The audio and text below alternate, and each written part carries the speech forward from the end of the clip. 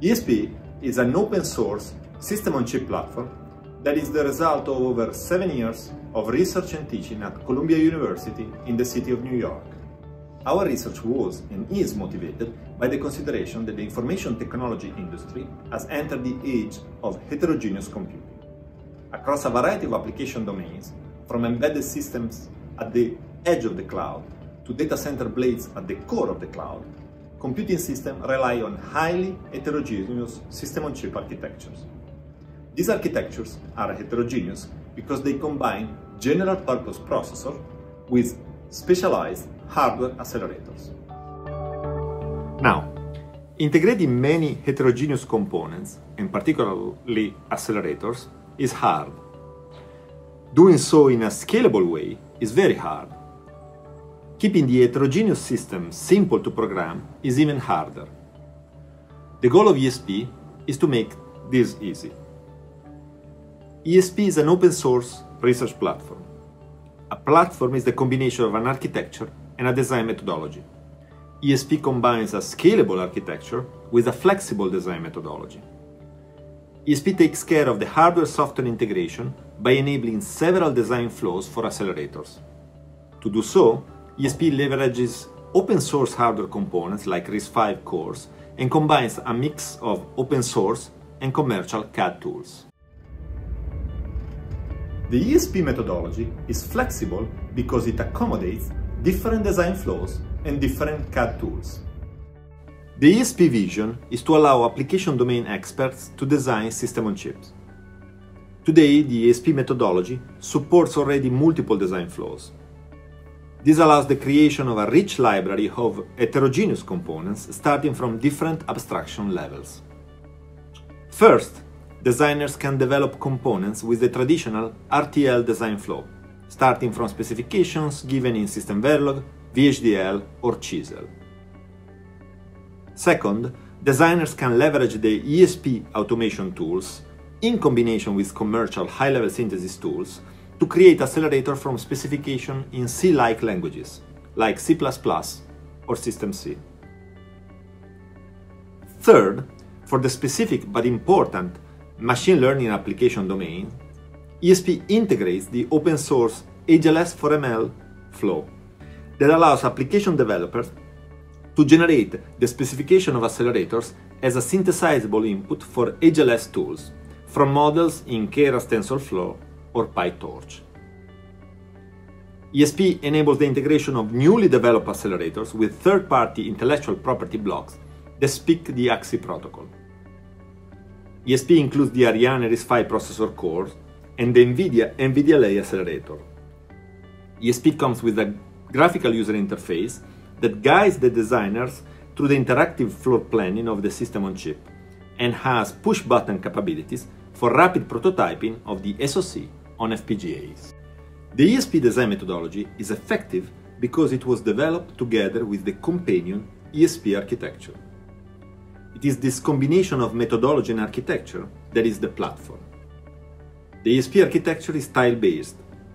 For a given application domain, the architect decides the structure of the system-on-chip by determining the number and mix of tiles.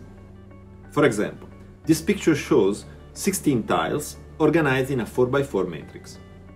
A tile may contain a RISC-V processor, an accelerator, or a memory. Tiles are connected with a multiplane network on chip. The ESP architecture implements a distributed system that is inherently scalable, modular, and heterogeneous. Processors and accelerators are given the same importance in the system-on-chip. This system-centric view, as opposed to a processor-centric view, distinguishes ESP from other open-source hardware RISC-V platforms. Each processor tile contains a processor core that is chosen among those available in the RTL library. Currently, in the library, you can choose among the Ariane RISC-V 64-bit core from ETH Zurich or the Lion 3 32-bit Spark V8 core from Cobb & Geisler. Both of these cores can boot Linux, and both cores come with their private level 1 cache. Now the ESP tile augments these cores with a unified private level 2 cache, which is of configurable size, and the processor is integrated into the ESP distributed system in a transparent way. This means that basically no ESP-specific software patches are needed, for example, to boot Linux. A MASI directory-based protocol provides support for system-level coherency on top of dedicated planes in the network on chip. Another network on chip plane supports I/O and IRQ channels. These are used typically for various purposes, but specifically to program accelerators.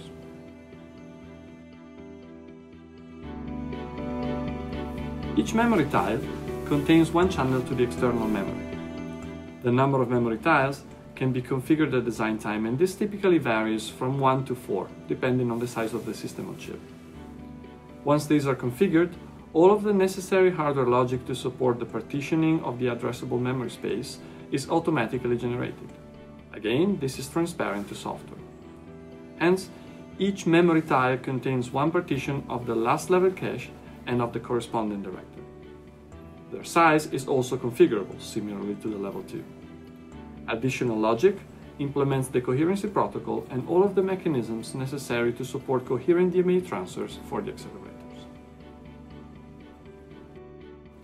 Each accelerator tile, instead, contains the specialized hardware for a loosely coupled accelerator that executes a coarse-grained task.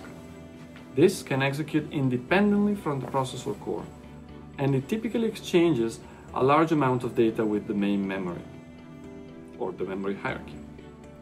The accelerator is encapsulated into a socket, and this socket is used to decouple the design of the network on chip and of the system from the design of the accelerator. In addition, it provides a set of accelerator-independent platform services. For example, the runtime selection of coherency models for the accelerators, fully coherent, last level cache coherent, or non-coherent. Thanks to this concept of socket, each accelerator in the system can be designed independently from the rest of the system on chip. And this socket is also at the base of the flexible ESP methodology, which is flexible in the sense that it accommodates different design flows. The picture here in particular shows a third-party accelerator on the right, that could be, for example, the NVIDIA NVDLA, and a newly designed accelerator on the left. Newly designed accelerators can be automatically synthesized from several different specifications. That could be C, C++, or System C through high-level synthesis, or TensorFlow and PyTorch through the HLS4ML flow plus high-level synthesis. Similarly, this accelerator could be designed using traditional RTL flows, like for example in System Verilog, VHDL, or Chisel. The ESP methodology guides the designer in the selection of the microarchitecture for the accelerator through high-level synthesis, thanks to templates and to a memory generator that creates the memory subsystem for the accelerator. Notice that it is crucial that the memory subsystem is co-optimized together with the data path of the accelerator, and that's because the memory subsystem sustains the parallelism of this data path. This template defines processes to transfer data between the private local memory and the rest of the memory hierarchy. In addition, it pipelines this communication process with the internal computation. That computation part is what the designer is supposed to focus. Thanks to the ESP services, in fact, the accelerator socket relieves the designer from the burden of reinventing the wheel every time with respect to, for example, configuration through memory mapped registers, virtual memory and DMA, data transfers from the PLM, caches or main memory, and the interrupt request for interaction with the processor cores. The network on chip interacts only with the socket, and thanks to its multiple planes, the network can distribute messages to maximize the accelerator's performance while preventing protocol deadlock.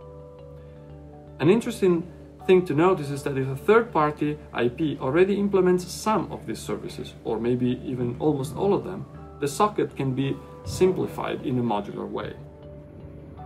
When we recently integrated the NVDLA, the NVIDIA Deep Learning Accelerator, we realized two important concepts. First, the NVDLA is a configurable accelerator, and it communicates with the processor cores and with the memory in the same way that any other ESP accelerator does. And so this is a confirmation of the choices we made when we designed the socket for the ESP accelerators. And second, we realized how the modularity of the ESP sockets allowed us to quickly synthesize a simplified version of such sockets so that we could integrate an accelerator like NVDLA that already implements some of the platform services. ESP offers a rich set of platform services that are organized in a modular way. This is key to rapid prototyping of full SoCs. At design time, it is possible to choose the set of services for each type. At runtime, many of these services offer reconfigurability options. For example, the coherence model of each accelerator can be reconfigured dynamically based on the particular workload. Or dynamic voltage and frequency scaling can be applied at the granularity of each tile. Similarly, at runtime and with the granularity of each tile, ESP offers other services like performance counters or operation monitors. Additionally, data flow graphs can be dynamically mapped to the NOC-based SoCs to connect accelerators. And in this case, DMA transactions are routed either to memory as usual for shared memory communication, or they are routed directly to other accelerators for point-to-point communication.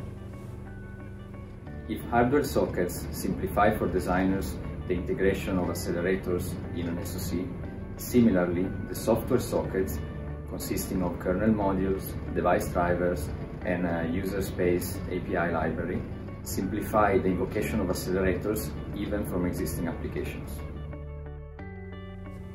For a given application, the software execution of a computationally intensive kernel can be replaced with one or more hardware accelerators by means of a single function call. For example, the figure shows the case of an application with 5 kernels, 2 executed in software and 3 implemented with an accelerator. Data are shared across accelerators and processors, and no data copies are necessary. The accelerator memory is allocated in an efficient way to improve the accelerator's access to the memory hierarchy without compromising the software's performance and programmability. From a software perspective, the ESP library preserves the concept of virtual address space, therefore requiring minimal changes to invoke an accelerator from an existing application. The ESP methodology is flexible because it accommodates different design flows and different CAD tools. These flows are largely automated. This picture shows an abstraction of the main steps of the accelerator flow and the SoC flow. The color coding shows the different degrees of automations of the various steps, as labeled on the top right corner. In particular, for machine learning inference application on the edge, ESP integrates the open source HLS4ML package. This allows even the application-specific portion of the accelerators to be automatically generated from Keras TensorFlow or PyTorch models. For generic applications, the template generator script creates a fully working skeleton of the accelerator with user-defined registers, and this largely simplifies the manual effort of the designers. The script also generates device drivers and unit test bench, as well as a user space application, thereby enabling simulation, full system simulation, and full system prototyping out of the box. Thanks to the ESP services that are provided by the hardware socket and the software socket, application developers and hardware designers can focus on the high-level specification of an accelerator, decoupled from the issues of memory access, system communication, and hardware-software interfaces. From the accelerator skeleton, developers can explore the space of the alternative design implementations by combining high-level code transformation and high-level synthesis knob settings. This design space exploration produces a rich library of alternative Pareto-optimal implementations, each offering a different cost-performance trade-off point. Each of these implementations can be chosen and seamlessly integrated into an ESP system. The ESP graphical user interface guides the developers through an interactive system-on-chip design flow that allows to choose the size of the tile matrix and therefore the corresponding network-on-chip mesh configuration, to choose the mix of components in the tiles, to select the desired Pareto optimal design point from the high-level synthesis flows for each accelerator, to select the desired processor core among those available in the library, to determine the cache hierarchy configuration, to select the clock domains for each tile, and to enable the desired system monitors. The ESP system-on-chip flow is completed with the push-button deployment on FPGA for full system testing and evaluation.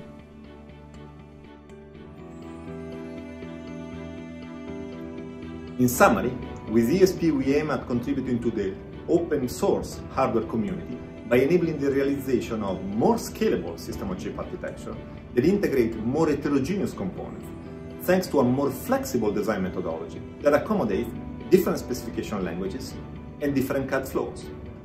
ESP was conceived from the start as a heterogeneous integration platform and has been tested through years of teaching at Columbia University in the city of New York.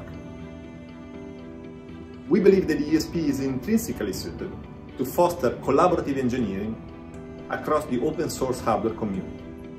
We hope that you find it useful, and we hope that you contribute to our project. So start developing your innovative accelerator and let ESP integrate them for you.